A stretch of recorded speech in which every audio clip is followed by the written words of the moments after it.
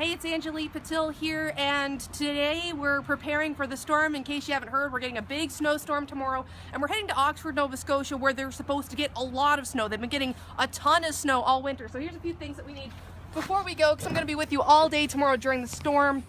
We got our camera gear, and this is how we're going to go live. I'm going to bring your attention right here. This is the Dejero. It lets us go live wherever we are, wherever we happen to get stuck, because let's face it, that's probably going to happen. Alright, so before we go anywhere, because there is a lot of snow coming, we should have a shovel.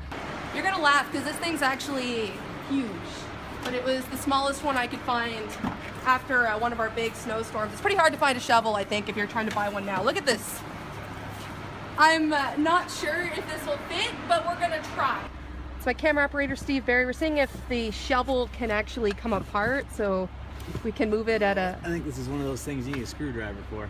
Ah. Yeah, she's coin operated. We're on the highway now, almost to Truro, which is, what would you say, Steve, about halfway there, about? About halfway to Oxford, yeah. Or about halfway to Oxford. Once we get to Oxford, if you see our van, don't hesitate, come by, say hello. If you know of any trouble spots, please tell us about it. We'll be in that northern Nova Scotia area. You can reach me online at AnjuliCBC on Twitter, or you can email me, anjuli.patil@cbc.ca. Again, say hi, tell us where the bad spots are, and how you're getting through this storm.